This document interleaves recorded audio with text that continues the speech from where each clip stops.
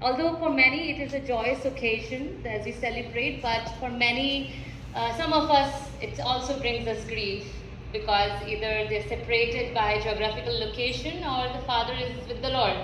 And some of us do not have had the love of the Father we receive from God. And today how Kavita Chechi shared with us in the worship the Bible verses which pointed us to the heart of our Father in heaven.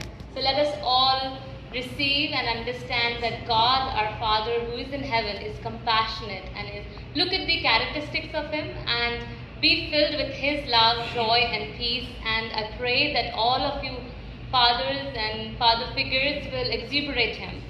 I personally was reminded that how important father figures are. If you're not father yet, God has planned for you, and for the children around you, you have a place of influence in their lives. My father was just 5 years old when he lost his father, and he had the community of fatherly figures in his church and around him who helped him, pointed him to this word and the Lord. And he has been blessed, and he has blessed us, leaving us in the hands of God. And I want you all to point to all the children around you God has placed to reflect God. The word God gave me for all of you is, let's open our Bibles to Mark 12, verse 13. And I'll wait for all of you to open the app or Bible. We will read the verse that God gave for all of you, for the fathers here. Love the Lord your God with all your heart and with all your soul and with all your mind and with all your strength. This is the best gift you can give to your children. You can show them, reflect to them, and be a good representation by leading them to the Lord. Let them see you holding this Bible. Let them see you on your knees, in the middle of pain, in the middle of crisis, in the middle of disciplining them. It is hard. So we need to just depend on Him and let them see that you all find your strength from God. I would ask all the fathers to please come here so we can pray for you and honor you.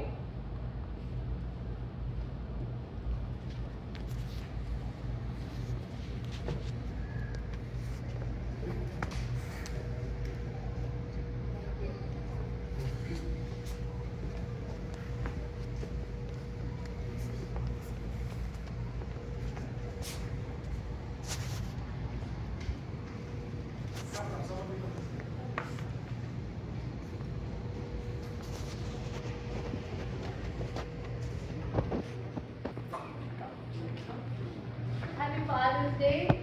Let's raise our hands towards them as I pray for them, and please pray for them.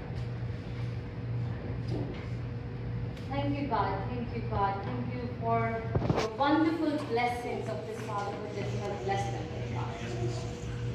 Lord, we praise you, we worship you for a wonderful Father who you are.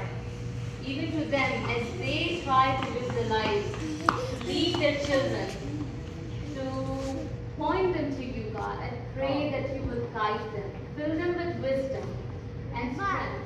It is not by their own strength or ability. Lord, I pray that they will continue to depend on you, my Father. It is by your grace and mercy that they can lead their children and the children around them, God. I pray for them and the generations to come that to be blessed. Pray for their hearts, for their minds, Lord. Bind their minds to the will of the Lord. I pray that their hearts will be aligned to your will. Lord, I pray that they will receive you in mighty way. And I pray that their hearts will just continue to serve you, God. I pray that they will look at your face every single day, be on their knees seeking you.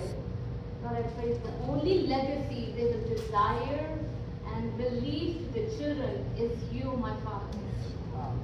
Not the worldly desires. Lord, if there is anything that needs to be gone, as our pastor spoke to us, Lord, I pray that all of that be gone from their hearts and minds, Lord. I pray for forgiveness over them. I pray for the strongholds to be broken that needs to be broken. In the name of Jesus Christ, Lord.